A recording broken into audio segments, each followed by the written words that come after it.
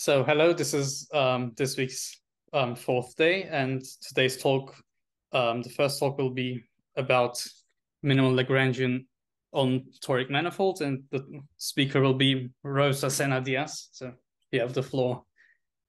Okay, thank you. Okay, so what I want to speak about today is joint work with Gonçalo Oliveira. So let me write up his name.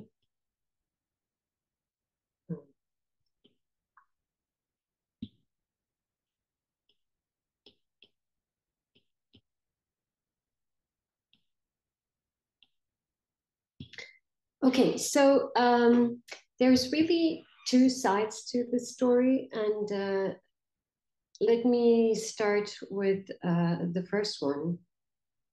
So first of all, it involves minimal submanifolds, which is a really old subject in mathematics.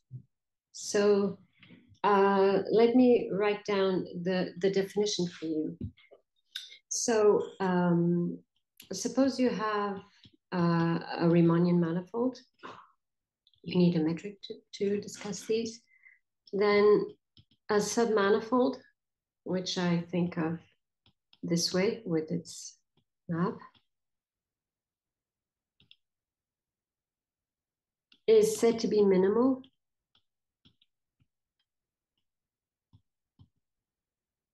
if it's a critical point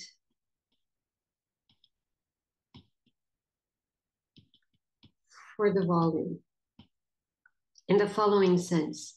So suppose you have any variation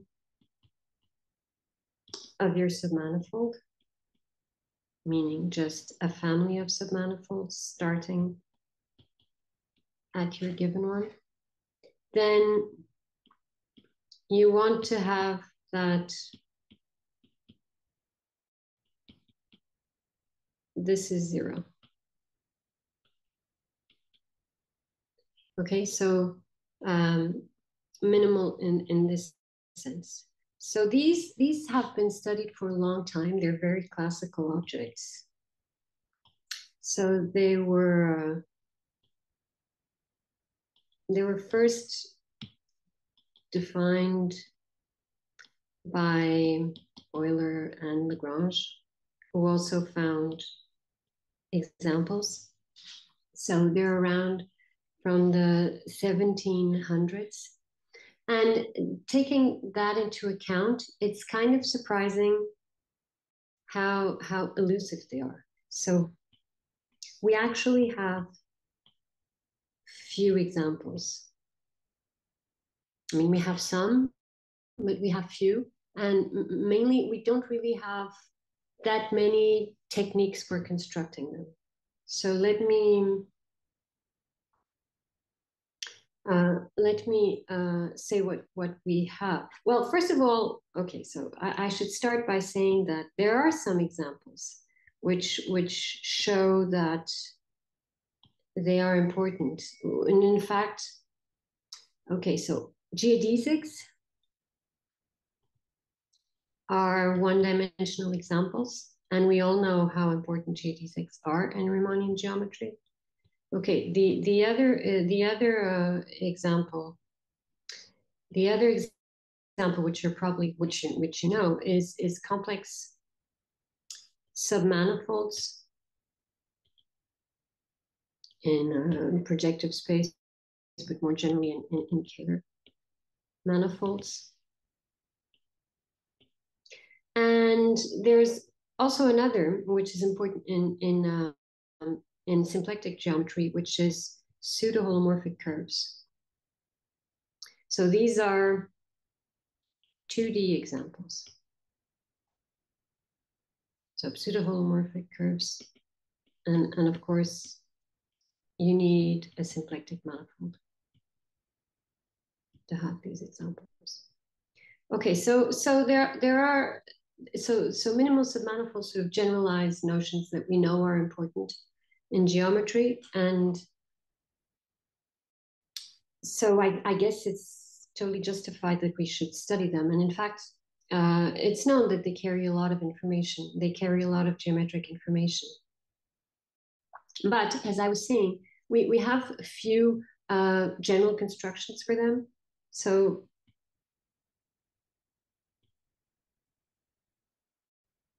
what do we have? In 3D,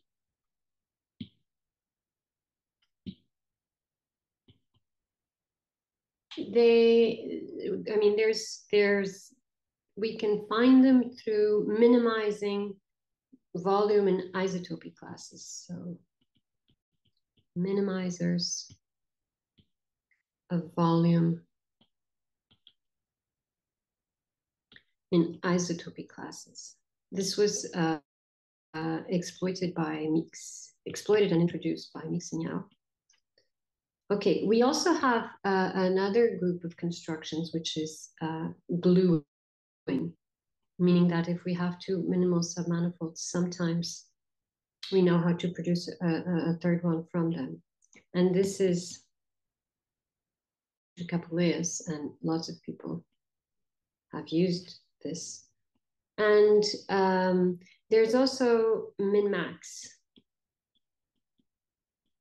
which is due to Kodamarch. So the min-max method, which is due to Kodamarch-Neves, gives potentially examples. And it's very general, but this is sort of what we have. So the problem is that we have few examples in sort of the middle dimensions. We have geodesics and pseudo-holomorphic curves. We have codimension 1 things, but we don't have that many examples in middle dimension or around middle dimension, if that makes sense, because the dimension may not be even. Okay, which brings me to, well, so my next topic is Lagrangians.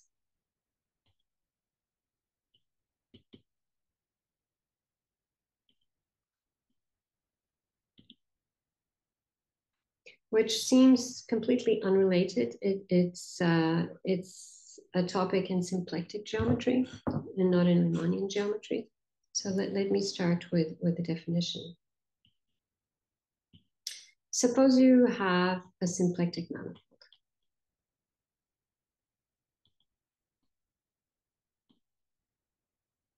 Which means I already alluded to this, but this means that so this omega is a 2 form, and it's non-degenerate and closed.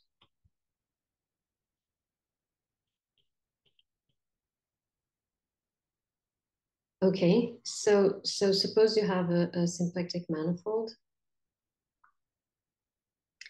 and it needs to be even dimension. So let's call the dimension 2n, and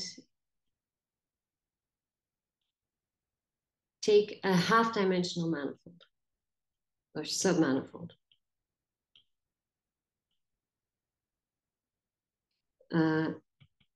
Well, this is Lagrangian if the symplectic form restricts to 0 on it, if the symplectic form is 0 on it. Okay, so these are kind of the opposites of minimal submanifolds in the following sense. They're really very many.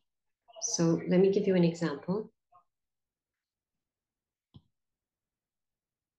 Suppose you have, let's call it X. Suppose you have any manifold. Its cotangent bundle is always symplectic. Canonically, there is a canonical choice for a symplectic structure on it. It doesn't really matter to me what it is. What matters to me is that X embeds as a submanifold in its cotangent bundle, just in the zero section. So it's this.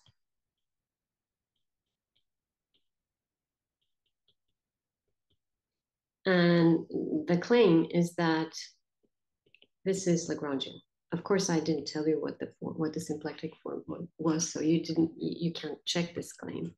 But my point is that any submanifold can be seen as a Lagrangian somewhere. And there is a famous quote in symplectic geometry due to Weinstein, which is, everything is a Lagrangian, which refers to the example above, but also to the fact that many important problems in symplectic geometry translate into problems about Lagrangians. Okay, so the problem with Lagrangians is not that we have few, is that we actually have too many.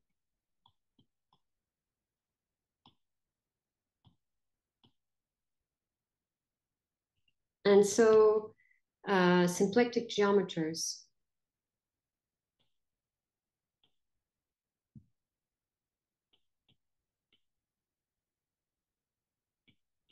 want to organize them, whatever that means. And in fact, they play an important role.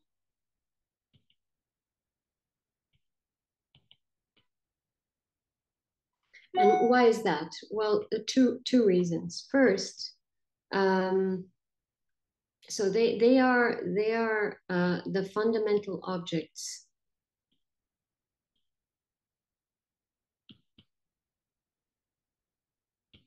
in Fukaya categories. They are the objects. So I shouldn't say fundamental. They are the objects in Fukaya categories. And Fukaya categories are sort of they give our best symplectic invariance. So they function as sources of symplectic invariance. Okay, and second reason why they're important is that they are boundaries of pseudo-holomorphic curves. They give good boundaries.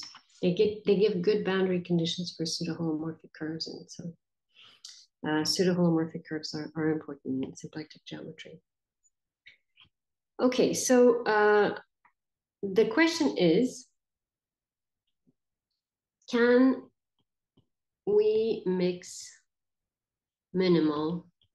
So the question is, can we mix minimal and Lagrangian? So to speak about Lagrangian, we need symplectic. And to speak about minimal, we need a Riemannian. So to have both, I guess we need to be in the Kähler setting.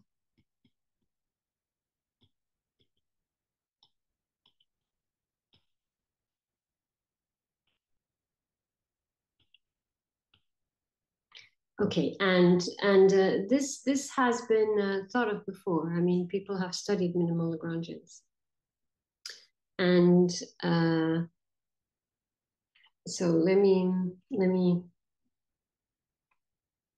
say a little bit about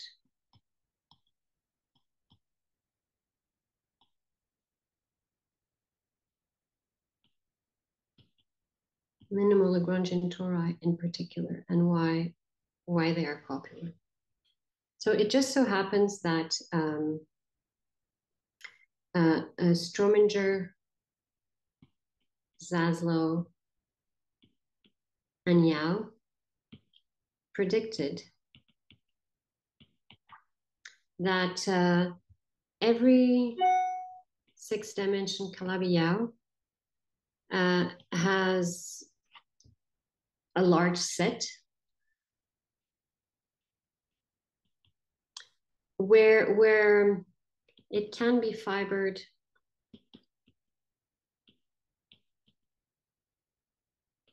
by minimal Lagrangian tori. So submanifolds that are both minimal and Lagrangian, which are also diffeomorphic to tori, not toric, tori, sorry.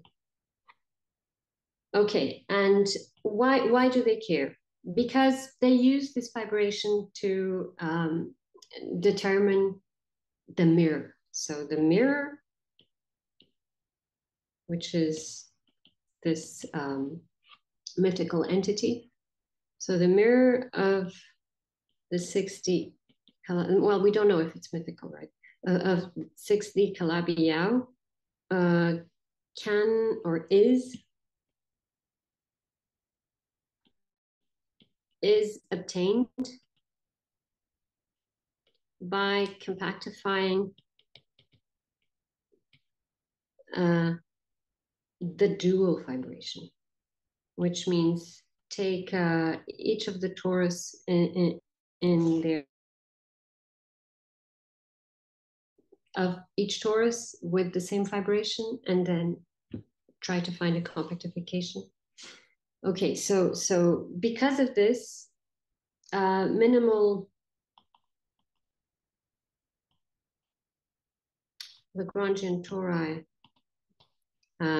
became coveted. So they became important and people started to look for them. Okay, so in the setting where I've been talking, so in toric Kähler manifolds. So if you remember, so a toric Kähler manifold is a Kähler manifold with a torus action, and there is a moment map for this torus action, which sends the manifold to some convex polytope. And so I've said, and I've used before, that if you think of the pre-image of the interior of the moment polytope, it's actually an open dense set where the Tn action is free. This fibration, this mu becomes a trivial fibration. So you can write your open dense subset in the following way. So we do have a set where we have a large set where we have a fibration. And so I think it's natural to ask the question, and also the fibers are tori. So are any of the fibers above the interior of P minimal? Because it's obvious that they are tori, and in fact they are Lagrangians, because it's a consequence of the action angle properties for the coordinates we get. Okay, so this is the question I want to address. Any questions?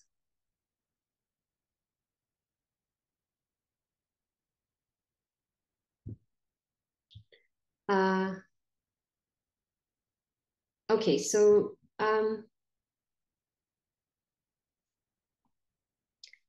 now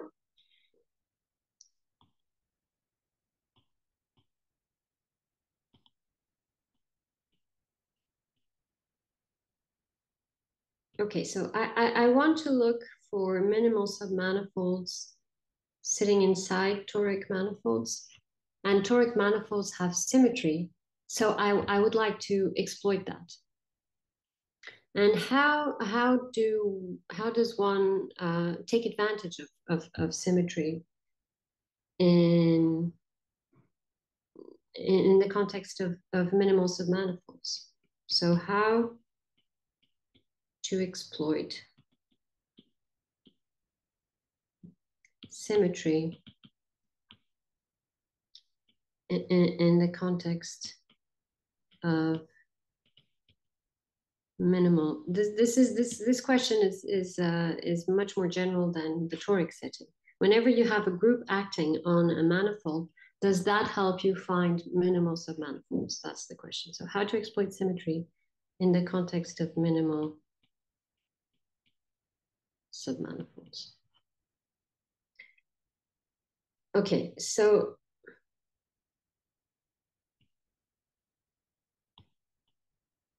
you may have heard of this because it's a very general principle. I'm going to sort of try to state Pauli's principle. It's called Pauli's principle of maximal or minimal criticality. But Pauli's principle, I guess, is how one speaks about it. Okay, so what does this say? Suppose you have a manifold, and suppose you have a Lie group acting on your manifold. And suppose you also have a function, a smooth function.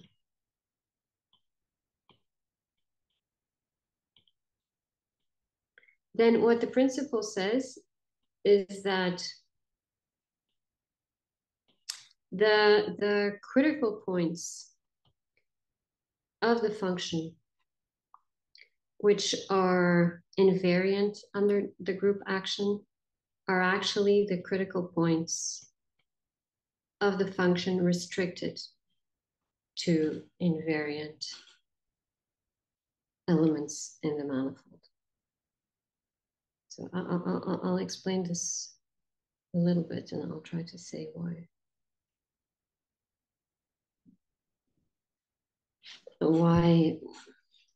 it's important, why it's useful. Okay, so this MG means the set of fixed points by the action. And so suppose you have a critical point, which is also invariant, then this means that the derivative of f at that point is identically zero. So of course, then the derivative at that point just along the invariant points is zero. Okay, this is asking less than that. What the principle says is that, in fact, to check that a point is critical, you only need to check that the derivative vanishes along the directions that are invariant. So this is what the principle says.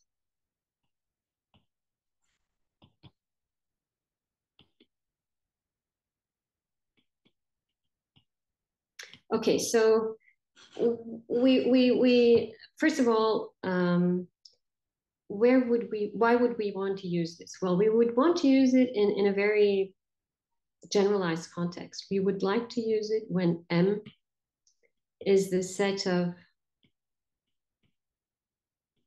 submanifolds. So of course, this already shows you that this will make problems because it's an infinite dimension manifold if it is one.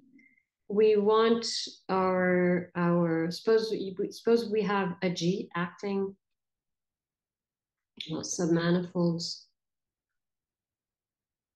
of M, and suppose G acts on your manifold, then G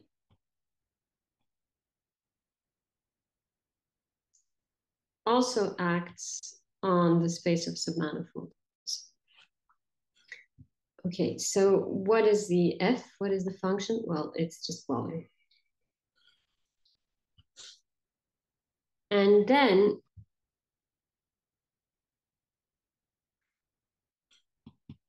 so Pauli's principle, if it were to hold, would say that, well, it would say that minimal submanifolds of M, sorry, not curly M, of M that are G invariant are just critical for or critical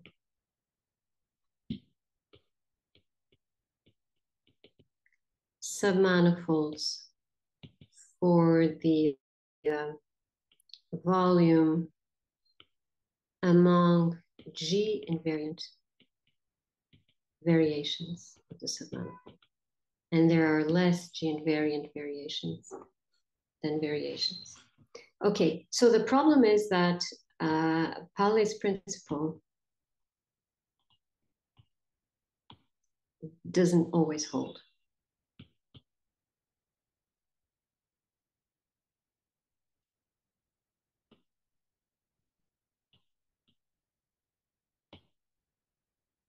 And Pauli himself found counterexamples.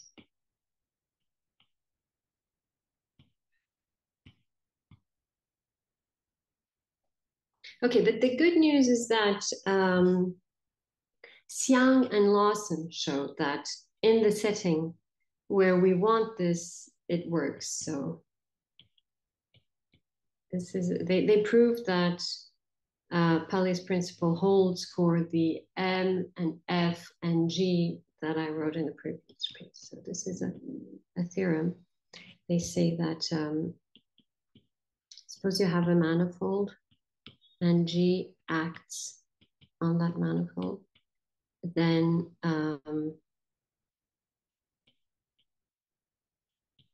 a submanifold is minimal if and only if it is critical for volume, sorry.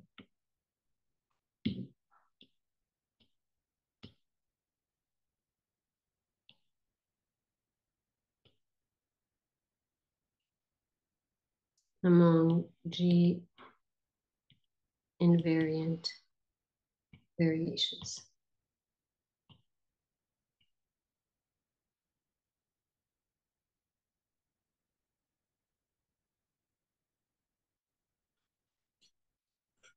Okay, any questions on Pauli's principle or on Xiang-Lawson's theorem?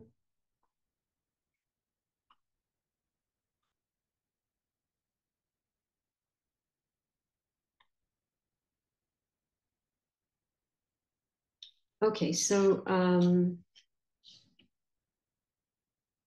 so I am now in a position to sort of describe our results.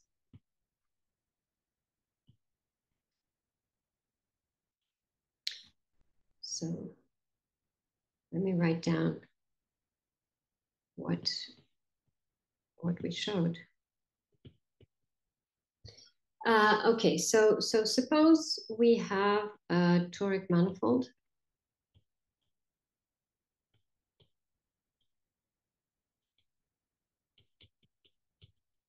Endowed with a toric kilometric. And suppose we call its moment map mu. It always exists.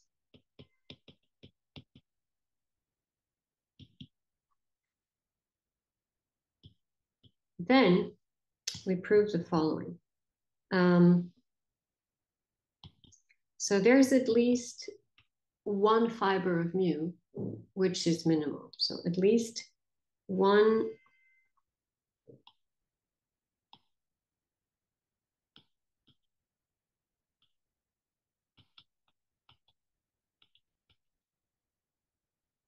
of the fibers of mu is minimal. Okay, also if Ricci is positive, then there is a single minimal fiber.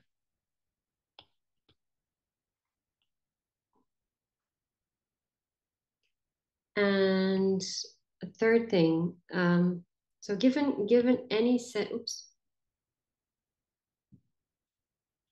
given any discrete set of points in the moment polytope, so you can imagine that it's finite.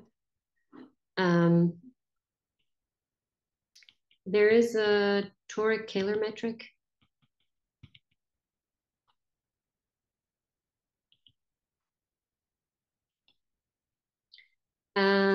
So given any discrete set of points, okay, what I was saying was that given any discrete set of points, there is a metric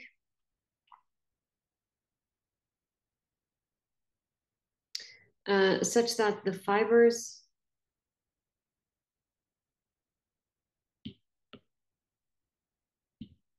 above that set are minimal.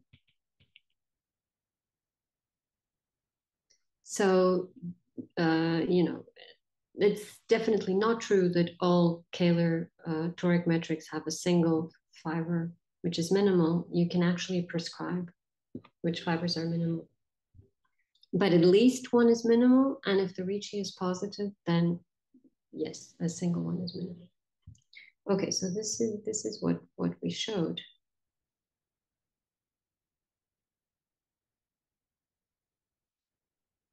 So it's actually a constructive result. So I want to show you how it works, but first let me talk a little about the context, and then I'll give an example before. Okay,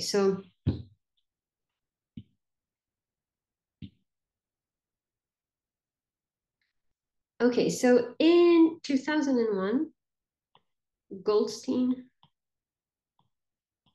had shown that every Kähler-Einstein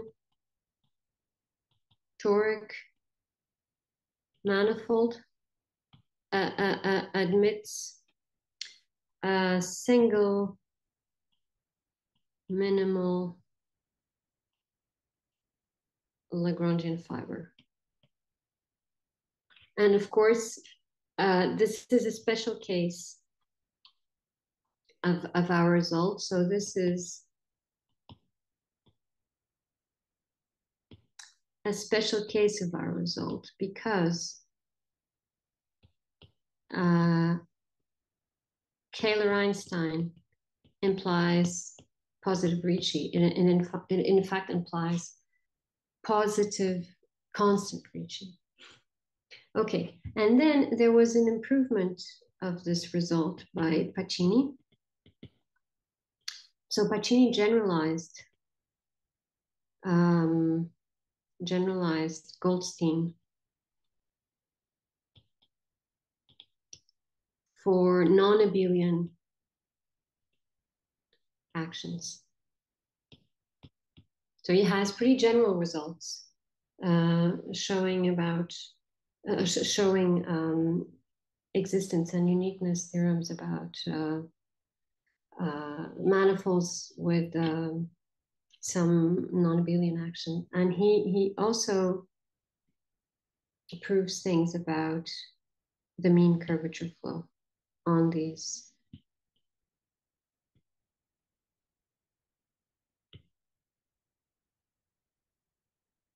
mean curvature flow on these manifolds. Okay, so before I say more general things, let me give you an example.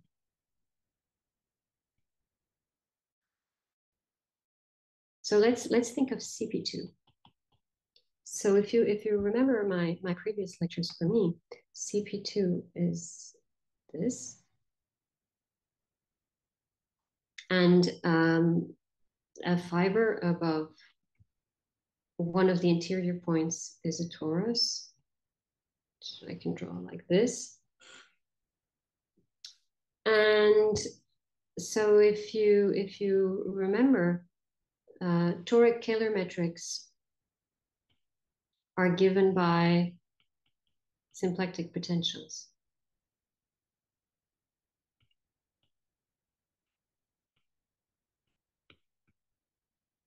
But let's think of a specific toric Kähler metric. Let's think of the Fubini-Studi metric.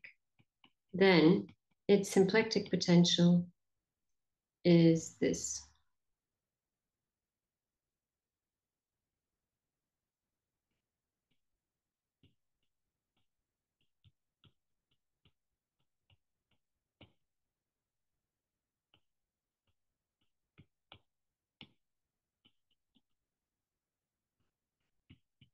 Okay, we actually know of a minimal. It has positive Ricci because it's Kähler-Einstein. So it must have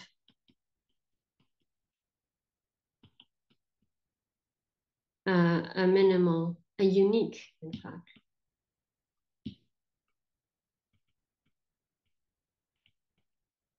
Minimal Lagrangian fiber. And the question is, what is it? Okay, and there's actually this is known. It's known for reasons of symplectic geometry. It's the Clifford torus, and it occurs at x1 and x2 equals to 1/3. And I want to explain why by the end of the talk. Okay, but I need to say a few more things. So the one that works is here, is the one sitting above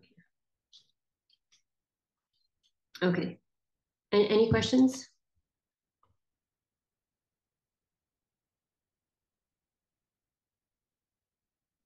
Okay, so I want to say something about the proof of the theorem because the proof of the theorem is constructive. And it will show me exactly how to calculate the minimal Lagrangian, for example, for CP2 with the Fubini-Studi metric, and we'll see that together. But let me first say something about the proof of the theorem.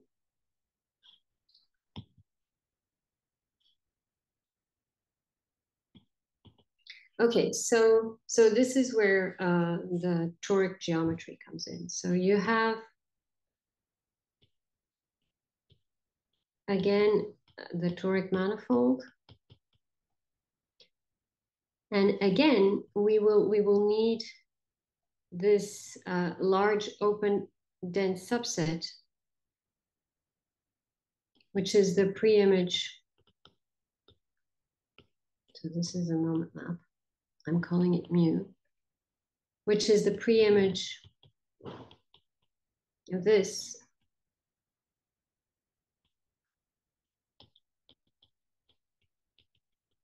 And I get coordinates x theta because of this identification, which are called action angle.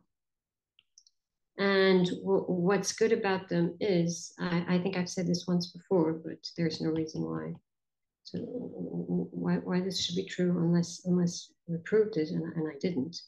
But these are Darboux coordinates for the symplectic form. So in particular,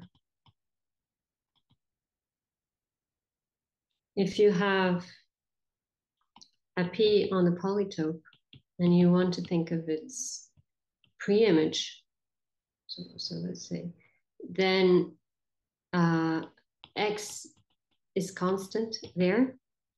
And so dx is 0. And the formula and the form is 0. So it's also half-dimensional. So mu minus 1p is always a Lagrangian. This has nothing to do with minimality. All fibers are Lagrangian. Okay, but now we would like to use Sian-Lawson's theorem. And so minimal is critical for, sorry, I'm ahead of myself, for volume among Tn, so minimal plus Tn invariant.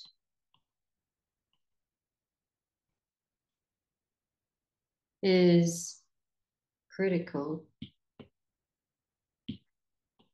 for volume among Tn invariant variations. Okay, so here's what I should do. Oh, I can't create any more frames. I think for some reason let me go back to one. I don't know why. Okay, so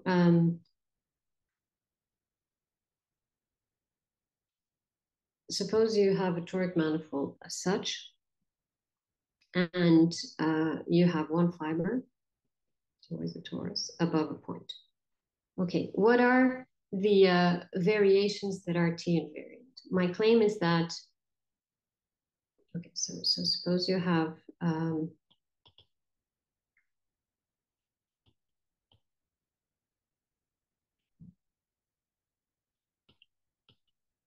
this, then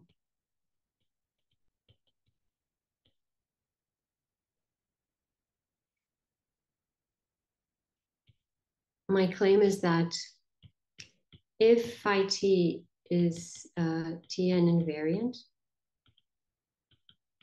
then its image is also a mu fiber. And why is that? Well, so phi t of Tn will have some image through the moment map. So pick some point in that image. Because phi t is Tn invariant, then,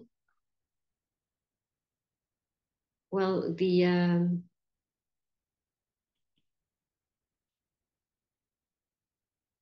okay, so because phi t is Tn invariant, then the fiber above pt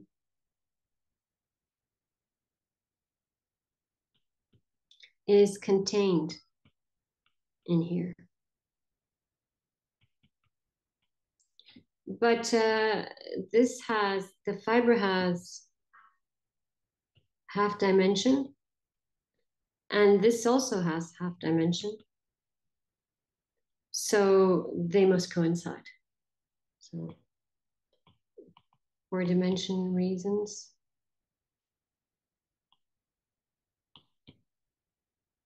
they must coincide. So phi t of Tn are mu fibers. That is, Tn invariant variations are nearby fibers. So to calculate volume variation, we need to calculate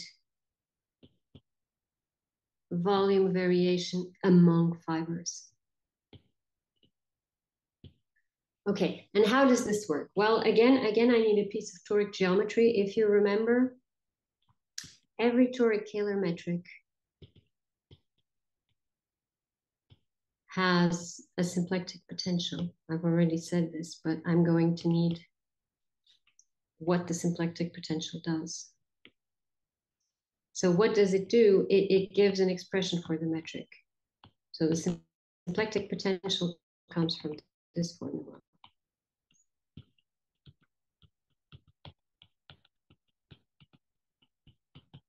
Okay, so when you want the volume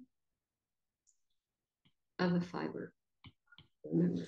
So what is G restricted to a fiber? Well, on a fiber, X is constant. That's precisely what it defines. So G restricted to a fiber is just, sorry, it's just this part because this vanishes. Okay, and the theta I, theta j are the angle coordinates on that fiber. It's a torus, so it has angle coordinates. So the volume of the fiber is just the volume of this metric. So it's the determinant of the Hessian, of the inverse of the Hessian. I guess I said this before, but maybe you don't remember. Uij and Uij upper mean the Hessian of the symplectic potential and the inverse of the Hessian.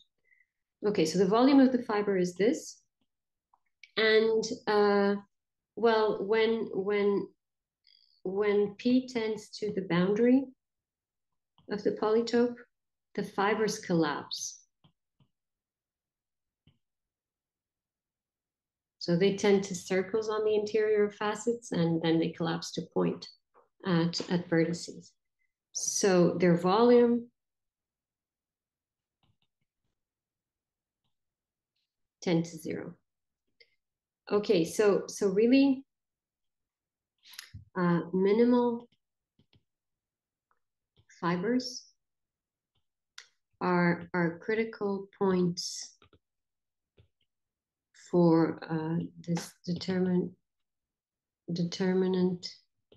Hessian -1, which is bounded below by 0.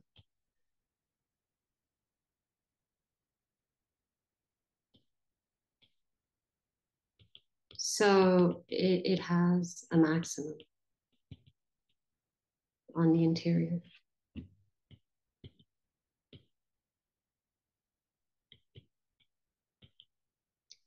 And that's your minimal fiber.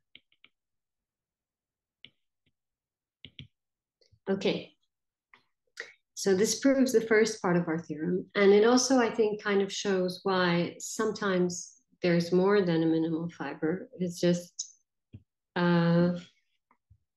there's a minimal fiber for each critical point of the determinant of the Hessian inverse, and there's no reason why there should only be a critical point of the minimal inverse. So in fact, let me prove 3 for you. How does one prove that you can prescribe minimal fibers? Well, so we prescribe minimal fibers by prescribing critical points of this function. And well, how does that work? So you need pick a function f, say, with critical points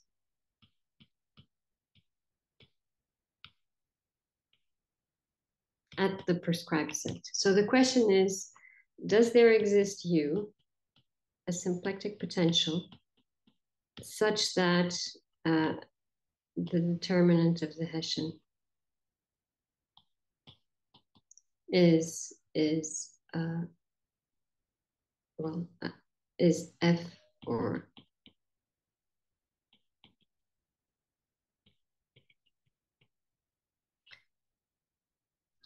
and the problem is that symplectic potentials also need to satisfy a couple or 3 conditions. So such that this, and because it's a symplectic potential, it needs to be convex.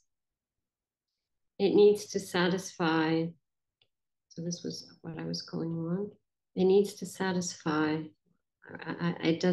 the details don't really matter. But if you remember, this was what the second condition is. This is, there's a boundary behavior for you. And then there was something extra, which I never explicitly said. Okay, so I'm asking, is there a function u satisfying this and 1, 2, 3? And now this equation here, I mean, you may have seen it before. This is a real Monge-Ampère equation, but it's a singular real Monge-Ampère equation on the boundary, because u is not smooth at the boundary. But in fact, it follows from some results of Caffarelli, Nirenberg, and Spruck that such u exists. These are very interesting results, in fact. Okay, so let me now go back to the example. I've kind of shown you how to calculate critical minimal fibers. So here is your u.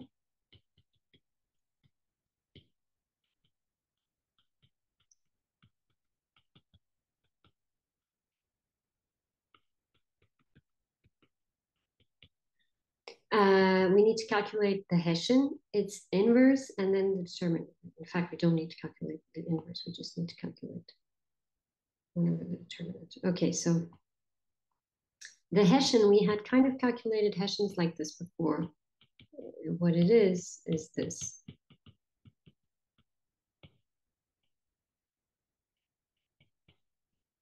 It's very easy calculation.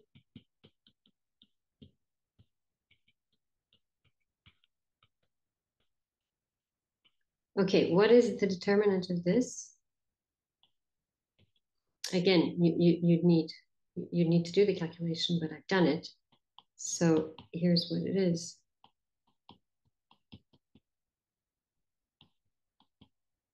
So what we need is we need critical points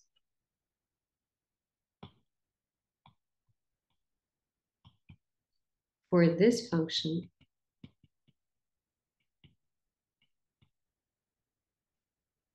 that sit inside this triangle.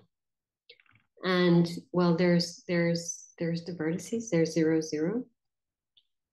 But inside or in the interior of the triangle, just 1/3, 1/3, which is the Clifford torus. So you see the Clifford torus from our point of view is really very simple. You just need to calculate the derivatives of this with respect to x1 and x2 and equals to 0. Any questions?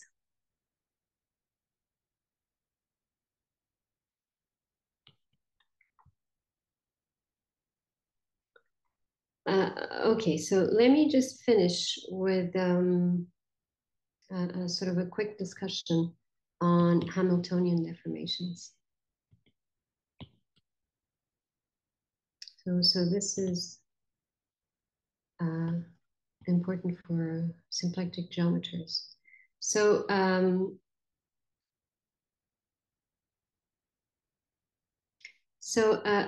deformation is, okay, well, let me,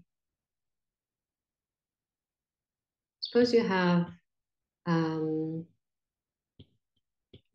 Riemannian manifold.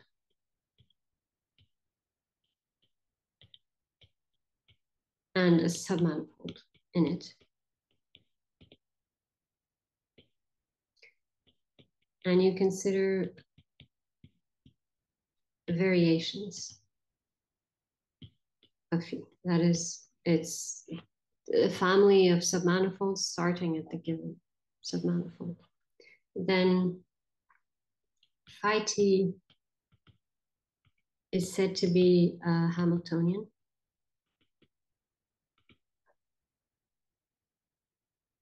Well, in fact, this is a Riemannian. definition. So phi t is said to be Hamiltonian if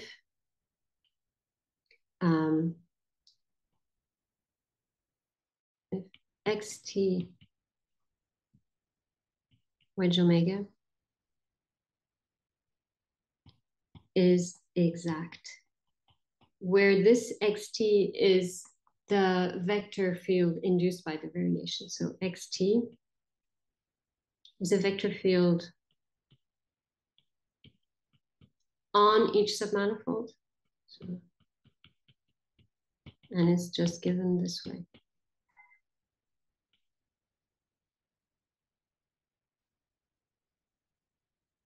Well, you can pull it back some.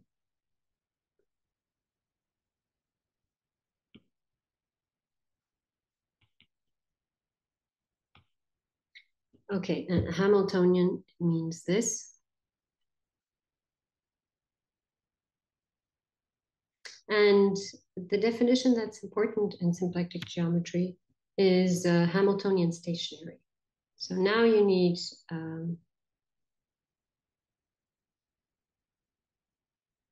I'm sorry, I should have said symplectic here.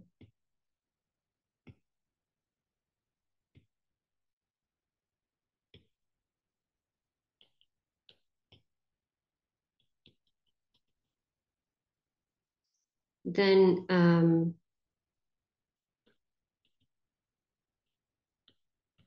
a submanifold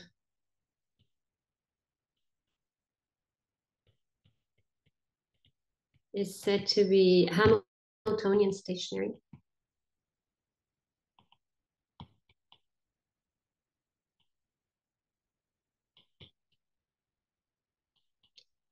if it is critical for volume among Hamiltonian variations. So instead of asking for your submanifold to be critical for all variations, which would mean that it's minimal, you just ask it to be critical for volume among Hamiltonian variations, the ones defined above. So those are the ones who take into account the symplectic form. Okay, and there are many questions concerning Hamiltonian stationary submanifolds. We don't really know much about them. But with Gonçalo, we showed that on toric manifolds,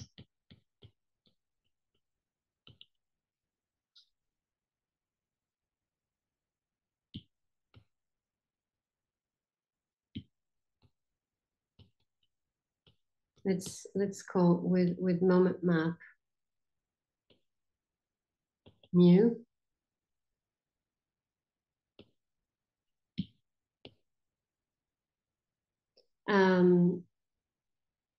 Then all mu fibers are Hamiltonian stationary. So there are a lot more Hamiltonian stationary fibers than minimal fibers because all fibers are Hamiltonian stationary. Okay, and this let me just say that this generalizes a result which is due to Legendre,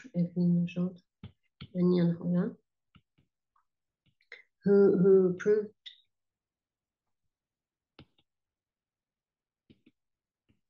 proved the above for the Gilliman metric.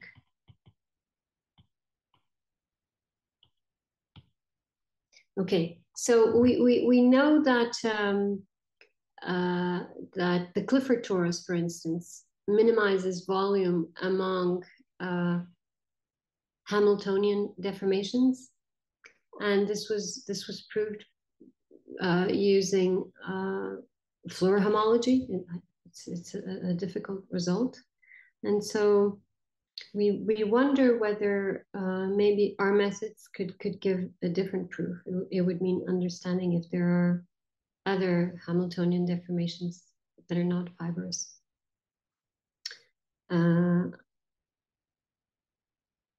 Okay. Okay, I guess that's all I wanted to say. Are there questions?